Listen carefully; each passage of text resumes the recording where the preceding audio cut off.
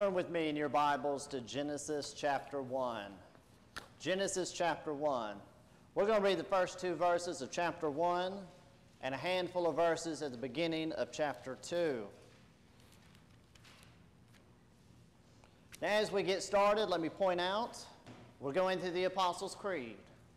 What does the Apostles' Creed do? It takes hundreds of Bible verses and central teachings, and it boils it down to a handful of words. As someone who likes brevity, I like things like this. Now, this week, this sermon probably would not have been preached 200 years ago. They would have skimmed over God as maker of heaven and earth because it would have been an accepted fact. However, in our age of innovation, we rarely think about first things. We rarely think about basic principles. And yet it's these building blocks that are most lasting, most changing, most effective in our life. So let's pick up with our sermon in a sentence. I believe in God, maker of heaven and earth. Let's pray and we'll jump in. Almighty God, in the very beginning, you spoke and things were. And even now, you hold all things together by the word of your power. So I pray that this preached word would do just that. Renew a right spirit within us. Create in us a clean heart, O God. I pray that your spirit would be with the preaching of these words and the hearing of these words. We ask this in Christ's name. Amen. Let's pick up in Genesis 1:1. Hear the word of the Lord. In the beginning, God created the heavens and the earth. The earth was without form and void, and darkness was over the face of the deep. And the Spirit of God was hovering over the face of the waters. Now in chapter 2. Thus the heavens and the earth were finished, and all the host of them. And on the seventh day God finished his work that he had done, and he rested on the seventh day from all his work that he had done. So God blessed the seventh day and made it holy, because on it God rested from all his work that he had done in creation. And thus ends the reading of God's holy word this morning. Now as we turn to Genesis 1:1, let's ask a very easy question. What does the text say? And we're going to start by asking what the text doesn't say. First, Genesis 1, the creation account, is not a science textbook. Though I believe Genesis 1 is a historical, factual account of the creation of the world, Moses did not say, let me pen a science book for little Hebrew boys and girls. Genesis 1 is not a science book. Genesis 1 is not a book of apologetics. I think Genesis 1 is useful for explaining to people the existence of God. However, Moses did not set out to explain the existence of God. To him, it was an already accepted fact. It's not a science book. It's not a book of apologetics. What is it? Well, if we turn in our Bibles back one page, we'll see two big words, Old Testament. Now, for you folks that have been here on Wednesday night, you know what a testament is. It's a covenant. What is a covenant? It's an agreement between two parties with certain obligations and promises. It's a relationship with parameters. Genesis chapter 1 is setting out who is our partner in this covenant. What is our relation? What are our obligations to him? That's what Moses sets out to do. And don't we see it? He is God all-sufficient. We are man all-dependent. He is God Almighty. We are man most needy. He is God, maker of heaven and earth. We are man, his creation. Now, before we get too far ahead of ourselves, let's ask a basic question. What does Genesis 1 teach us about God? What does Genesis 1 teach us about God? I'm going to give you 3 things this morning. 1, God is a God of wisdom. 1 is a God of wisdom. Does not the world beam with God's wisdom? God described this world as formless and void. And what we see is God is a master craftsman giving the world form and filling it. He creates the heavens on day 1. Day 4, he fills them with stars, sun, and moon. If I could put it in terms all of us who have ever moved can understand, God did not move in the furniture until he had painted the walls. Okay? He formed it and he filled it. Now you may say to yourself, Zach, if God's so almighty, why didn't he just do it? Why did he make it 6 days? God extended an instantaneous act to 6 days that we may say with Jeremiah, it is he who made us, who made the earth by his power, who established the world by his wisdom, by his understanding. He stretched out the tent of heaven. God slowed the process down that we may see his wisdom at work. And Calvin was right when he called the world the theater of God's glory. I love reading Psalm 104. It sounds like somebody going on a walk through the woods, writing down all the things they see God do. He feeds the birds. He waters the hills. Let's think of my house. It's amazing the coyotes only come out at night, and God sends them away so man can labor in the field during the day. It's a great observation in Psalm 104. But even let's think of the South. It's the time of year for me where I buy a bag of sugar once a week because we have hummingbirds. When the hummingbirds first come in, there's not a lot of flowers, is it? But by the time they get on the nest and their population begins to blossom, so all the flowers in the field begin to blossom. That's God's wisdom at work. I read a doctor recently who said he's read hundreds of articles on how to repair the hand, but not one on how to improve it. It's wisdom. Even Charles Darwin called the human eye his stumbling block because of its complexity. It's not a stumbling block to us. We know a God of wisdom, and he created the eye with such complexity to bear his fingerprints, that it may serve as a tool that we may behold the wonders he has made. Everywhere we look, we see a God of wisdom. But we also see a God of wonder. God of wonder. Now, what I'm about to say, I'm not anti-science. I love science. But let me tell you something. Science has killed our sense of wonder. It has taken our joy out of this world. Science has taught us that things must be this way. The sun must rise. The clouds must float. Seeds must become fruit. That this world is a machine. But wisdom implies choice, doesn't it? Eudora Welty had her own style, and she was very peculiar about words.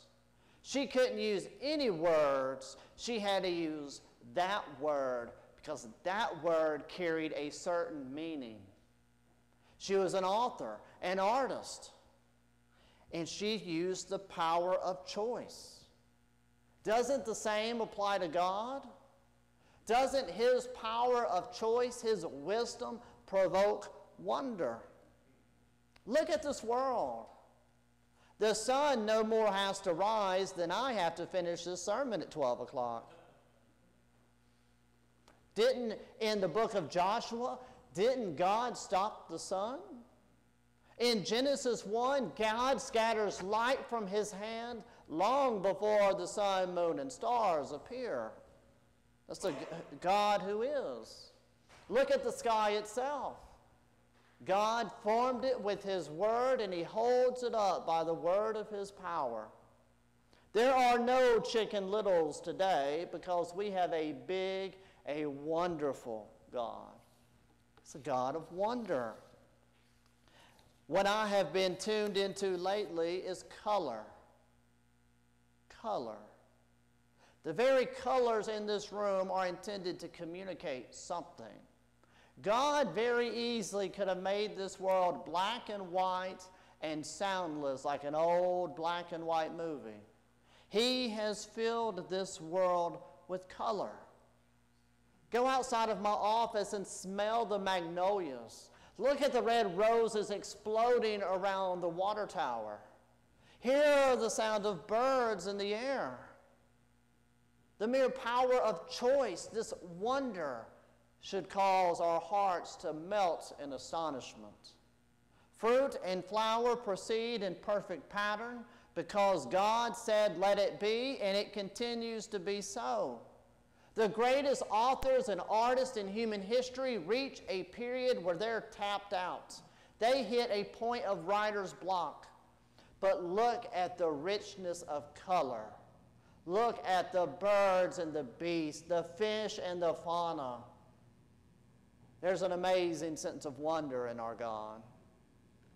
One of the favorite paragraphs in my life that ever been written is by G.K. Chesterton. He writes of wonder when he says this: "It might be true that the sun rises regularly because the sun never gets tired of rising. Its routine may not be due to lifelessness, but to a rush of life. The thing can be seen in children when they find some joke they especially enjoy.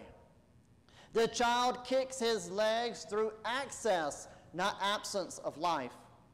And then the child says, 'Do it again.' And the grown-up does it again until he is nearly dead. A grown-up is not strong enough to exult in monotony. It is possible that every morning God says, 'Do it again,' to the sun. And every evening, 'Do it again,' to the moon. It may not be because of automatic necessity that every rose at that water tower looks the same. It may be that God makes each one separately, and he never gets tired of making them. It may be that God has the eternal appetite of infancy, for we have sinned and have grown old, and our Father is younger than we. God has a great sense of wonder. He's a God of wonder. Do you not see it? Does this not lead us to what the inevitable conclusion that God is the God of wisdom, of wonder, and the God of worship? On day one, God created the morning and evening. He created light to tell morning and evening. For what purpose? For worship.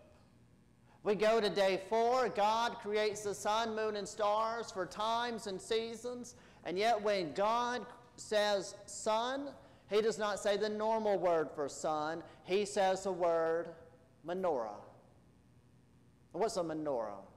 If you went into the tabernacle or the temple, there would be a golden lampstand full of lights, and its purpose was to light the room so the priest could worship.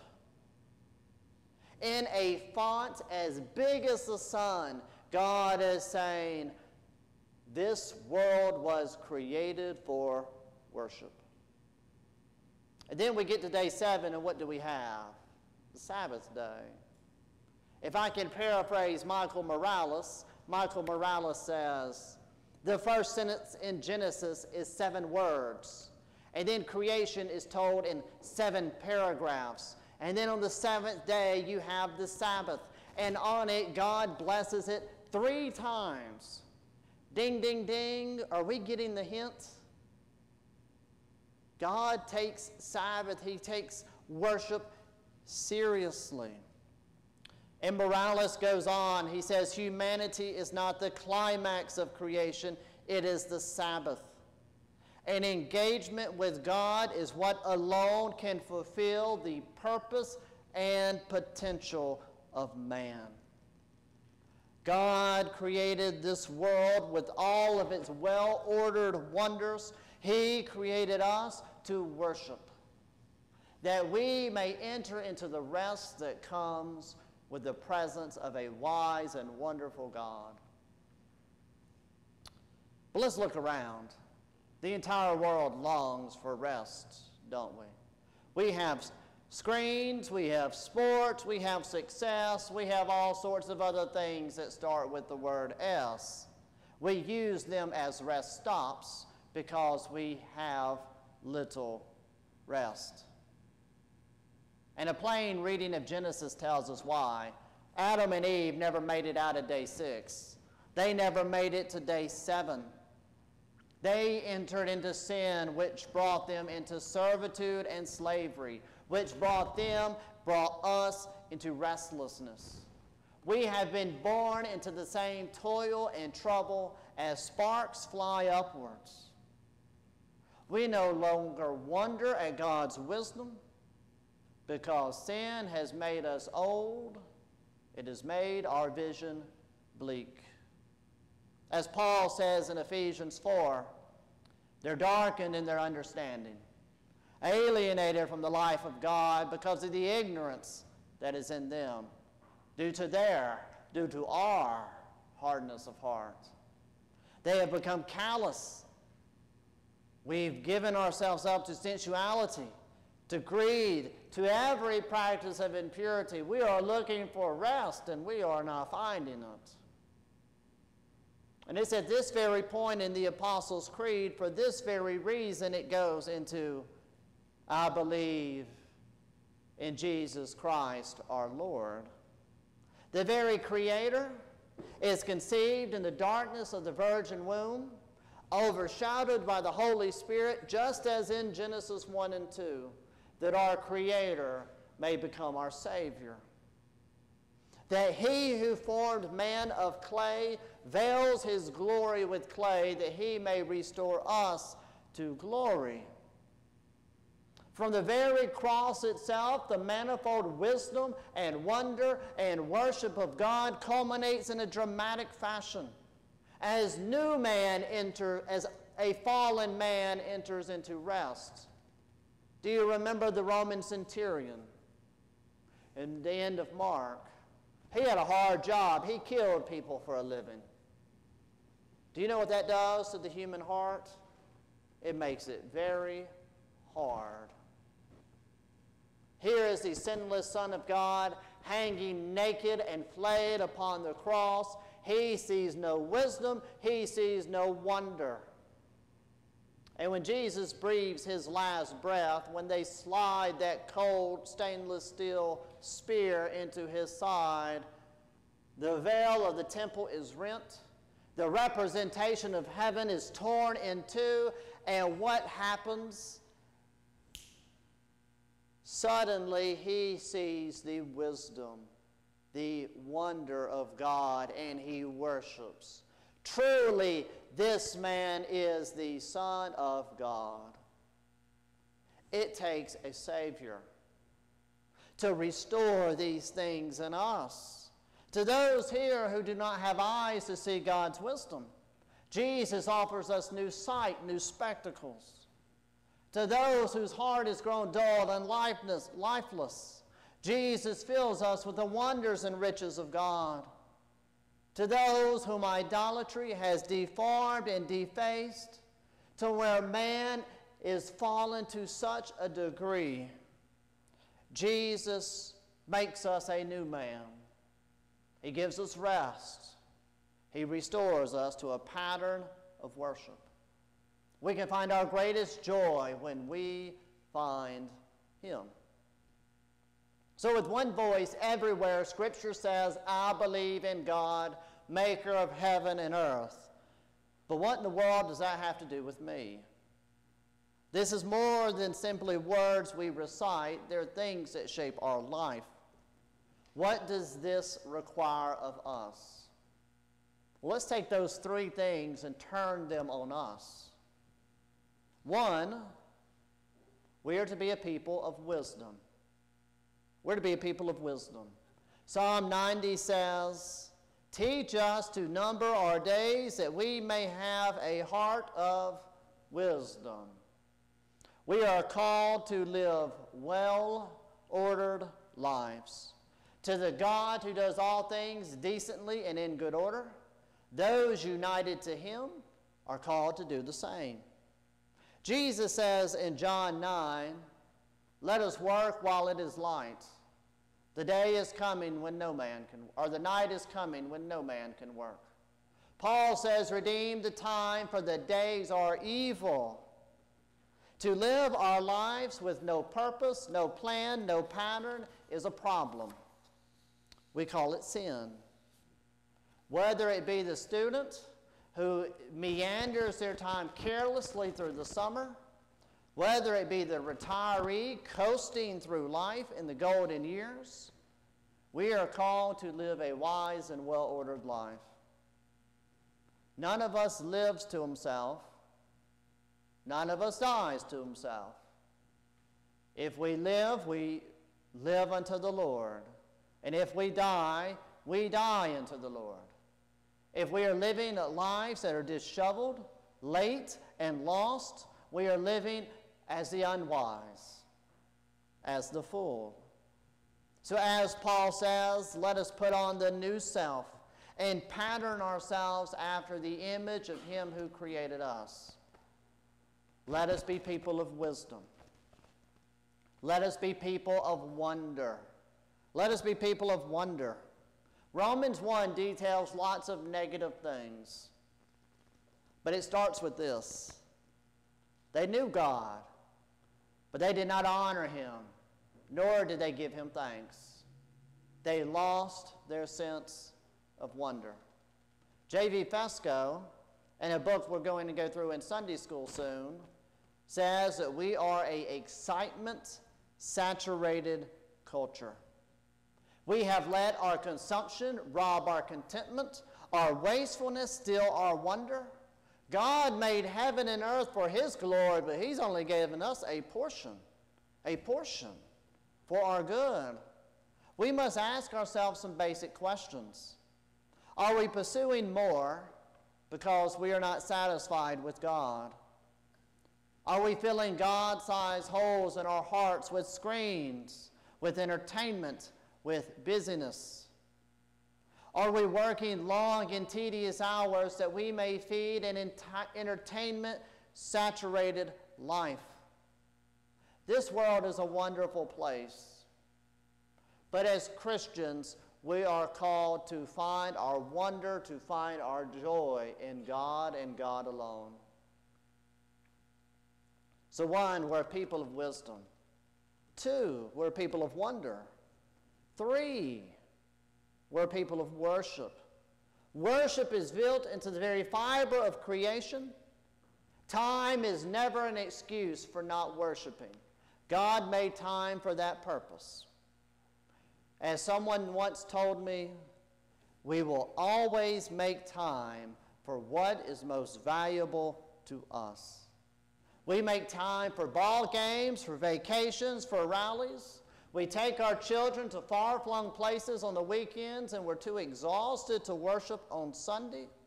And then we say, Zach, why is my life so dysfunctional? Our lives are dysfunctional because we've had a breakdown at the most basic function, at the level of worship. We're trying to squeeze square pegs into round holes, and we're wondering why everything hurts. It's not the way life was meant to be. The climax of creation is not balls, bushes, or budgets. The climax of creation is worship. if we're seeking a life of restfulness, a life of fullness, if we're seeking to get the most out of this world, we must first get the most out of God. I think C.S. Lewis summarizes it best. Aim at heaven, you'll get earth thrown in. Aim at earth, you'll miss both. We must aim for heaven. So in closing, let me rehash where we started. It's not a science book. It's not a book of apologetics. It is telling us who our covenant partner is. And this is a God who gives freely of himself. And freely, he invites us to be in covenant with him. He has shown us how to pattern our lives around him. And as we know, as we keep reading through Genesis, he has given us a son who patterned himself after us, that we may be a new creation, that we may pattern our lives after God. So I ask you, and I exhort all of us here, this creed that is so properly basic to the Christian life are not words we recite, they're lives we live. Are these words the form and fiber, the warp and woof of our daily life? If God is the maker of heaven and earth, do we live as those made in his image? With that being said, let us pray.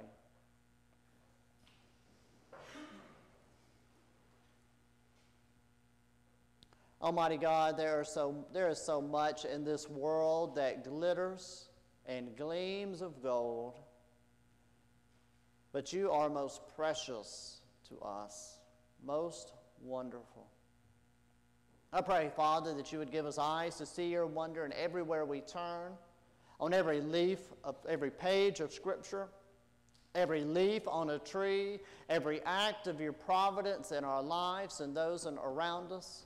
Help us to see your wonder and help us to live a life centered around you and the glory of your name.